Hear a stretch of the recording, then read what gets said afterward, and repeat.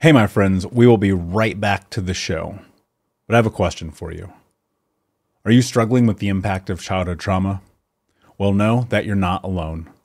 I'm here to let you know that I'm starting a brand new weekly coaching group that includes a year of live coaching, accountability, support, habit and goal setting, and more.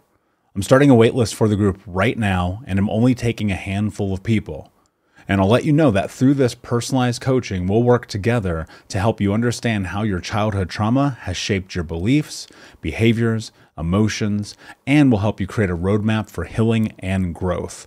Right now, you can schedule an absolutely free coaching session with me and get put on the wait list if you go to thinkunbroken.com. My friends, it's your time to turn your trauma into triumph, breakdowns into breakthroughs, and become the hero of your own story. And I'm here to support you in doing that. Just go to thinkunbroken.com to register for a free coaching call with me and to get put on the wait list for the brand new weekly coaching program. We'll be right back to the show. But before we do, I want to tell you about today's sponsor, factormeals.com, where if you go to factormeals.com/unbroken50 and use the code unbroken50, you can get 50% off your first order. That's factormeals.com/unbroken50. If you're like me and you are a person who is busy trying to create a life, heal, work on their health, wealth, and relationships, and not to mention deal with the day-to-days of normal life, you do not have time to be going to the grocery store and trying to figure out what you're going to cook every single day of the week. In fact, one time I did the math and I realized I was spending over 15 hours a week at the grocery store and cooking. When I added Factor, I got to use that time for myself, for my family, for my friends, for my community, and for my business. And so if you're in the place where you need some more support in the kitchen, head to factormeals.com/unbroken50 and use the code unbroken50 to get 50% off. Do you ever feel like life is a never-ending series of lessons while you try to find purpose, meaning, and answers? I am Vanessa Fontana, the host of Figuring Shit Out, a podcast where we undertake self-help, coming of age, and healing. As I live my 20s in New York City figuring shit out myself, I've realized that if you spend your whole life trying to get your act together, you don't have a life. You have an act. On Figuring Shit Out, every Sunday, you get to normalize the journey of not knowing and be guided into living your life with more intention and ease. Hey, my friends, we will be right back to the show. But I have a question for you. Are you struggling with the impact of childhood trauma? Well, know that you're not alone. I'm here to let you know that I'm starting a brand new weekly coaching group that includes a year of live coaching, accountability, support, habit and goal setting, and more. I'm starting a waitlist for the group right now, and I'm only taking a handful of people. And I'll let you know that through this personalized coaching, we'll work together to help you understand how your childhood trauma has shaped your beliefs, behaviors, emotions, and will help you create a roadmap for healing and growth. Right now, you can schedule an absolutely free coaching session with me and get put on the wait list if you go to thinkunbroken.com. My friends, it's your time to turn your trauma into triumph, breakdowns into breakthroughs, and become the hero of your own story. And I'm here to support you in doing that. Just go to thinkunbroken.com to register for a free coaching call with me and to get put on the wait list for the brand new weekly coaching program. Hey, what's up, Unbroken Nation? Welcome to the Think Unbroken podcast. I'm your host, Michael Unbroken, and this podcast is about helping trauma survivors let go of the past, overcome their fear, discover their identity, become the hero of their own story, and ultimately to be unbroken. Our goal in company is to bring on guests and experts in the fields of mental, physical, and psychological health to help you overcome the past, to take back your power. And in this podcast, we are unedited and unfiltered, and we're going to give it to you real so that you can start to create massive change in your life. If you're curious about learning more outside the podcast, you can get a free copy of my book, Think Unbroken, at book.thinkunbroken.com. That's book.thinkunbroken.com, where you can get a copy of my #1 best-selling book, Think Unbroken, Understanding and Overcoming Childhood Trauma. The most important thing that you can ever do, my friends, is show up for yourself, and that's where you are today. And I appreciate you. I have massive gratitude for you. And without further ado, Let's get into the show. Do you ever feel entirely disconnected from your body? Like, do you ever have moments where it feels like your brain is like in la la land and your body is over here and you're like, okay, this doesn't feel like normal. What's going on here? Having these dissociative experiences are such a big part of what it is to have suffered through trauma. What's up, Unbroken Nation? Hope that you're doing well wherever you are in the world today. Today's episode, I want to talk to you about something that I think about quite frequently, and that's this idea of like being friends with your body. And this idea came because I was on Instagram the other night, just briefly posting something and popped off, and something caught my eye, and I went back and I looked at it. And it was this photo of, if you know him, David Goggins. And this was a photo of David when he was like 310 pounds. Like, he was a pretty big guy at one point. And there was another photo of him just shredded, probably 195 pounds, totally jacked top to bottom. And, it was an interesting juxtaposition to look at because I was thinking about my own journey, thinking about when I was 350 pounds and the big difference to be like where I'm at today at like 210, 215, and not having weight be the product that I'm seeking or wanting, but instead just the way that my physical body feels. And so I wanted to I was thinking about this. I was like, okay, how do I break down some of the tools that I've used to get reassociated with my body? And can I give you these tools in a way that may be beneficial for you? I don't think that weight, let me rephrase this. When Dr. Folletti did the ACE survey in the 90s with Kaiser Permanente and the California Center for Disease Control, the baseline of that study actually came because he was noticing that all of the clients that he was treating at the time for weight loss issues were gaining all of the weight back after being triggered. And that actually is kind of the foundational baseline of really all of the research of the ACE survey, because he was like, oh, wait, this is interesting. There's something happening where people are getting triggered and suddenly their weight is going up. And there was one particular client, I wrote about it in Think Unbroken, so I won't go into the depths of it. But there was one client who just sparked it for me. He said, oh, okay, wait, I think I see something happening here. So I was thinking about this correlation between our physical well-being and our mental well-being. I think that they are both very much intertwined with each other, and I do not believe that you can have one without the other. In fact, I would even dare argue that you have to have physical health before you can have mental health. And you can go back and forth with that. That's not like a line in the sand by any means. And I say this because anytime I've been sick, anytime my body hasn't felt right, anytime I've felt exhausted, tired, lethargic, even sore from working out, right? Even hurt. Maybe I hurt my knee or my back or my shoulder, like whatever that thing is. It always feels much more difficult to do things that require my mental capacity. And then I thought to myself, okay, wait a second. So when I get hurt because I'm not doing the thing I'm supposed to do, stretching, sleep, massage therapy when needed, then that means that I need to make those things a priority. Now, from a weight perspective, I mean, you can follow and you can track like with certainty to an extent that when people are overweight, that they have a higher likely outcome of an early death. I mean, go look at the COVID numbers. I'm not going to go into that, but like, go look at them. People who were obese were more likely to die than everyone else. And when I was at my heaviest at 350, it was because I was so dissociated. So let's talk about this for a moment. Getting reassociated with your brain and your body requires these steps that have been laid out for you and all of us a multitude of times. It requires exercise, right? It requires journaling, meditation, physical movement, disconnection from technology, like getting into yoga. Like if you've never done yoga before, I would recommend you go pull up my friend Cole Chance on YouTube and go and watch some of her yoga videos. just start somewhere, start where you are, right? This is the biggest thing. Like, people think that they have to have it all figured out before they can show up. You got to start where you are, because where you are today is you're learning, and you're learning about who you are and what you have and what you're capable of doing. You don't have all the other information yet to support whether or not you're even doing things right or wrong or whatever. So start where you are, but start. And because here's why, like, in yoga, in meditation, in journaling, what you're doing is you're reconnecting your brain to your body.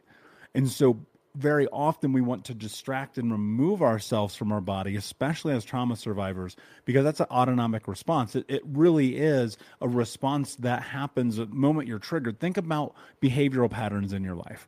How do you self-soothe when there is drama, stress, anxiety, right? Is it like, if it was me when I was younger, it was food. The first thing I would do when I was stressed out, I was like, oh man, I'm eating something. And that was so subconscious to me. I didn't even realize it until I started taking care of my physical body, because I would have these moments and I'd be like, I feel sad and angry and depressed, so I'm just going to eat fucking McDonald's. That doesn't really make sense, because when you think about what's happening in that moment, you're actually poisoning yourself. I swear to God, McDonald's is going to sue me one day. I know they are, but it is poison, so don't fucking eat it. And my thought in those moments was like, but I'm satiating. I deserve this. That's one of the most dangerous words, one of the most dangerous phrases we can use with ourselves when we are doing things that we know take away from our capacity to grow. And so I would always find I deserve this beer. I deserve this bag of gummy bears. I deserve this chocolate cake. I deserve whatever this thing over here is. And that was really dangerous, because it led me down this path where the deeper I got into, quote unquote, I deserve this, the less I took care of my physical body. And then suddenly one day, like, my health was so fucking bad, I thought I was going to die. So I'm like, going through this process of, okay, where do you begin? And I'll never forget the first time I really started taking care of my body. It happened after I went through a meditation. It was just this very simple meditation that I had done in a yoga class. And the thought hit me, wait a second, I got to take care of my body. And the reason why we are not friends with our body, if you notice the title of this episode, How to Be Friends with Your Body, the reason we're not friends with our body is because it suffered pain. It's been hurt.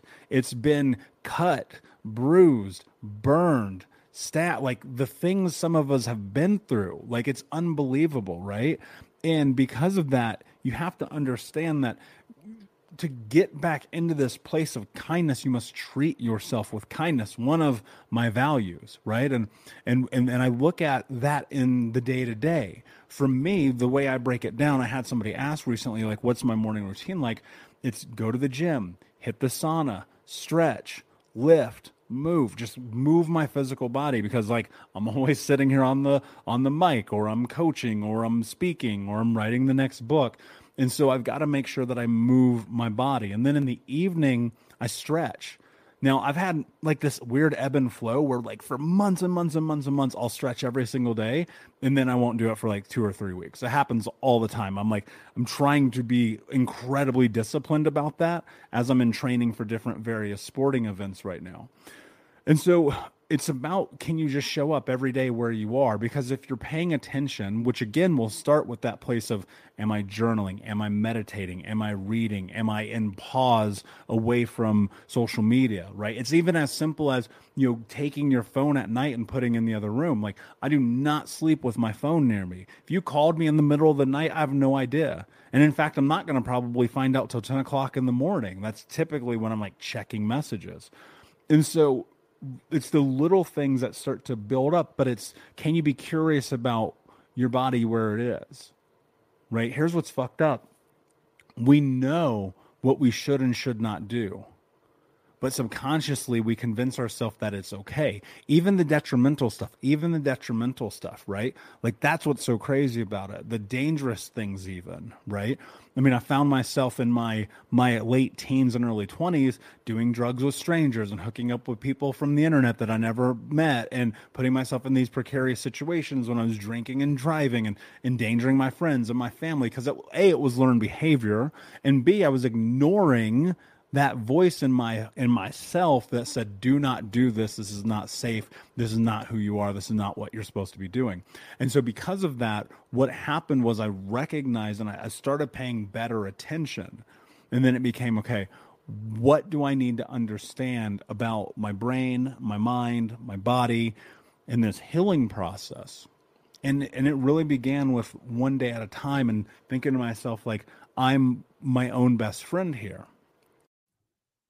We'll be right back, but I wanted to take a quick moment to tell you about the Think Unbroken 6-week trauma healing coaching program. If you go to coaching.thinkunbroken.com, that's coaching.thinkunbroken.com, you can sign up for the 6-week daily Think Unbroken Trauma Healing Coaching Program. In this program, we're going to go over the 6 principles of healing trauma, adaptation, understanding the impacts of trauma, how to become the hero of your own story, what to do next, and ultimately what it means to be unbroken. For more information about this 6-week coaching program, which you can download as an app on your phone and take with you everywhere, no matter where you are in the world, it's interactive. It's built about giving you practical tools that you can use in real time. And if you're ready for what's next in your life, go to coaching.thinkunbroken.com. Again, that's coaching.thinkunbroken.com.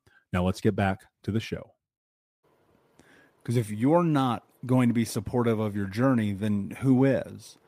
And it's pushing yourself. Like, there is an extent to this in which you have to push the limiting beliefs of the things that you've decided that you deserve out of the equation. You have to decide to take those things away. You have to decide, I'm not going to eat this, or I'm not going to put this alcohol in my body, or I'm not going to smoke that thing, right? The toxicity. One of the greatest things that I have ever felt physically was just getting toxins out of my system, just feeling clean for a moment. And there's been long-term fast. I did a 21-day fast one time. I think that was in 2018. I've done water fasts for 2 or 3 days at a time. I've gone into saunas every day for weeks at a time, or hot yoga, and just, it's cleaning the body, getting it, letting it expel all of the poison in it. And I'm not going to go deep into like my routine around that stuff, but it's just something to think about. Like, what do you need to take out to feel better? Right? Is it your posture? Is it how you sit? Is it that you sit all day? Is it that you don't move, you lay in bed all night? Like, all these different things, because again, if you can start taking care of your physical body, you will see this incredible uptick in your mental health, because your energy is going to shift, right? People are always talking about like this 2:00 crash. This used to be me all the time, because for breakfast, I'd fucking eat McDonald's. Again, they're going to sue me. For lunch, I would eat another fast food restaurant. And by 2:00 in the afternoon, I already had a pot of coffee and I was freaking exhausted. And then there would be the donuts, and then I'd go eat gummy bears all the time. And this isn't even just an office environment. This was at home, being self-employed, running a business out of my apartment. It was always these little things like, oh, no, I deserve to have that right now. The refined oils, all of those bad things. So if you think about this, like literally take a moment and think about this. If your physical body feels bad, your emotional state is going to be fucking awful. That's just the truth of it. And so what do you have to do to take care of yourself? Many of you know that I've been on this massive health kick, especially this year. I've done anything from every blood work you can take, all of the gene sequencing you can do. I had a continuous glucose monitor in my arm. I was checking my ketosis levels, just all of these different things day in and day out, just trying to optimize my physical health, knowing, and this is the most important part, knowing how well I feel, how articulate I am, how much I'm able to break down all the different functions of what I do at Think Unbroken every single day in a way that was optimized, because I felt optimized. That doesn't mean every day, right? One of the big things I'm working through is making sure I get 7 hours of sleep. I've always been like the 5-hour guy, and I'm like, okay, 7. because that is what science and research point to. I actually feel a lot better. So it's like getting up at the right time, going to bed at the right time, all these little things. And so as you're in this place and you're trying to get more familiar with your body, it starts with these actions of kindness, right? We talk about this before. What kind of person would you be if you're a person who lived life through a scope of kindness for yourself? Because a kind person is going to do whatever it takes to take care of their physical health. A kind person is going to do whatever it takes to take care of their physical health.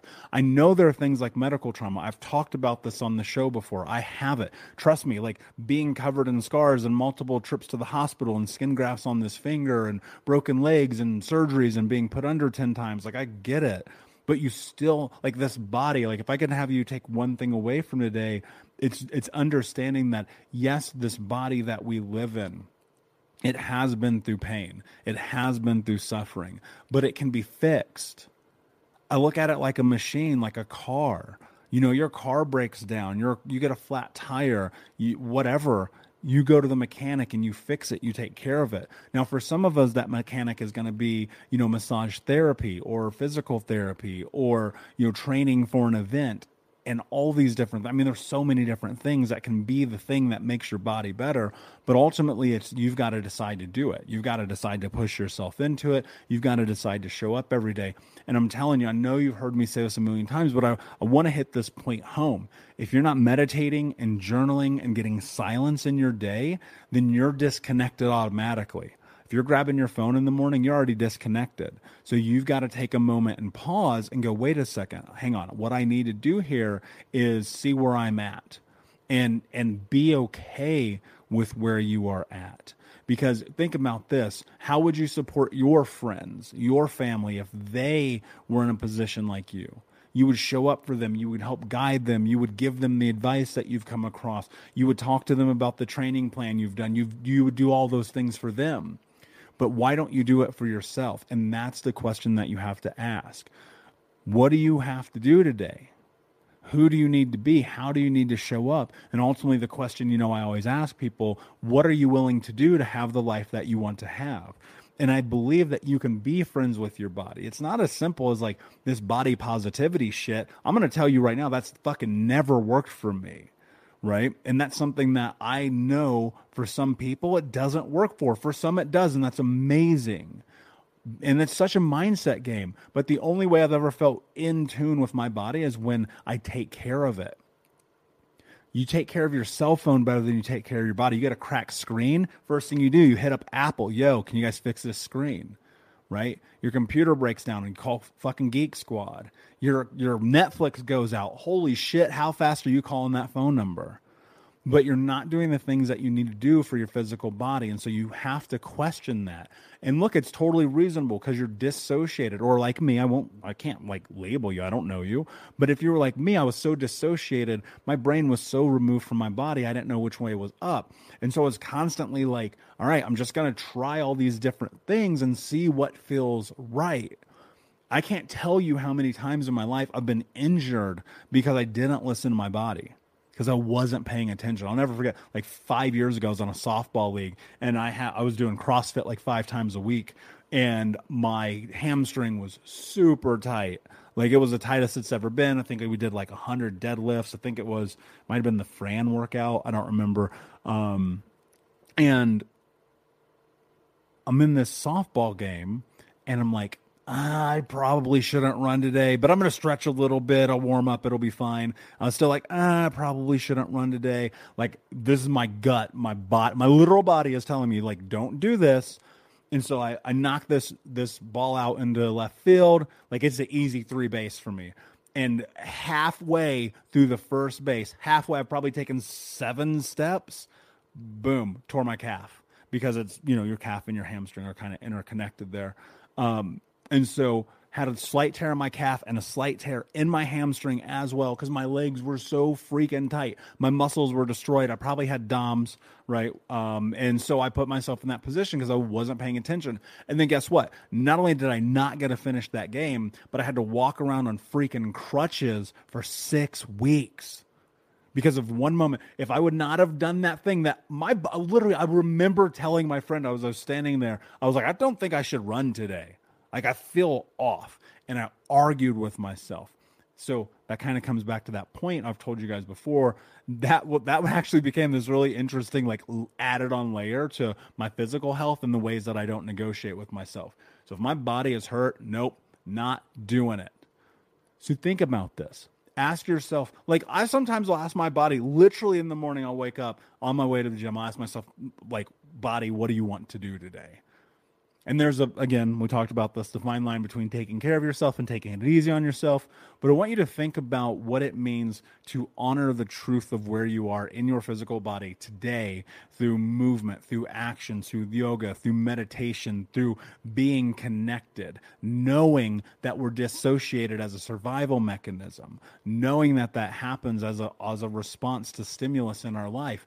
Thinking and understanding where your triggers come from. One of the best things you could do is literally take a piece of paper, and when you get triggered, you have caught yourself in a behavior that is not one that is bringing you forward in towards your goals in life, to simply write down, I got triggered and this has been my response. I did that thing. Because if you cannot address it, you cannot change it. And there's been times in my life where I've done that, like high stress situations. I'll find myself, I'll give you a perfect example. A couple of weeks ago, had a product launch with one of my other companies, super stressful time. In the past, what would have happened is I would have drank 37 cups of coffee and not slept at all and just been rocked for a few days. And then because of the chaos of it, like I'll be honest, I did not sleep as much as I wanted to, but I did not drink 37 cups of coffee because I know that spiral. I know where that leads me and the adrenal fatigue. And then one of the big things I did is, like, as soon as that launch was over, I said, I am sleeping for 10 hours. I've just laid it out. I said, I'm not getting out of bed. Because, again, that's that line. Was I taking care of myself or taking it easy on myself? And my body, I said, what do you need, body? Body was like, I need sleep, motherfucker. Go to bed. And so I slept for like 10 hours right after that.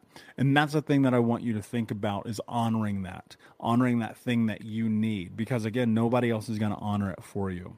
I know it's a little bit of a rant today, but I really want to plant the seed, because when I saw that picture that David posted, and I was thinking about my photos from when I was morbidly obese versus where I am now, it's insane to me. People will pick up, I'll show people and they'll be like, that's not you. That's crazy. What a transformation. And I'm like, it wasn't a physical transformation. It was a mental and physical transformation. And so you got to be willing to show up and meet yourself where you are today, knowing that every decision that you make, everything that you put in your body, everything that you think about, the way that you move it, the way that you put fuel into it, the vitamins you take, the whole nine, like that stuff all matters. So my friends, I hope that this episode serves you well. Thank you so much for listening on Broken Nation. It means the world to me. Please like, subscribe, comment, share, tell a friend. And until next time, my friends, be unbroken. I'll see ya.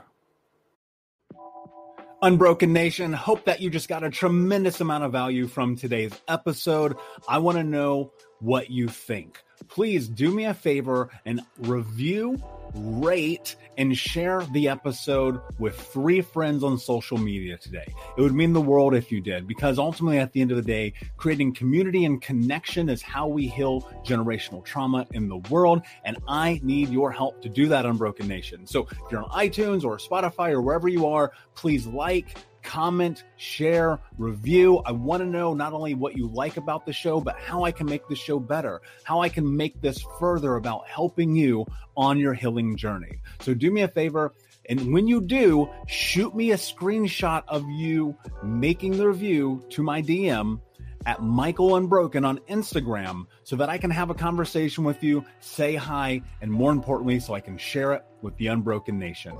Thank you so much, my friend. Hey, my friends, we will be right back to the show. But I have a question for you. Are you struggling with the impact of childhood trauma? Well, know that you're not alone. I'm here to let you know that I'm starting a brand new weekly coaching group that includes a year of live coaching, accountability, support, habit and goal setting, and more. I'm starting a waitlist for the group right now, and I'm only taking a handful of people. And I'll let you know that through this personalized coaching, we'll work together to help you understand how your childhood trauma has shaped your beliefs, behaviors, emotions, and will help you create a roadmap for healing and growth.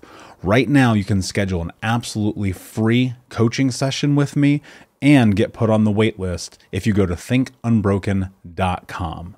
My friends, it's your time to turn your trauma into triumph, breakdowns into breakthroughs, and become the hero of your own story. And I'm here to support you in doing that. Just go to thinkunbroken.com to register for a free coaching call with me and to get put on the wait list for the brand new weekly coaching program.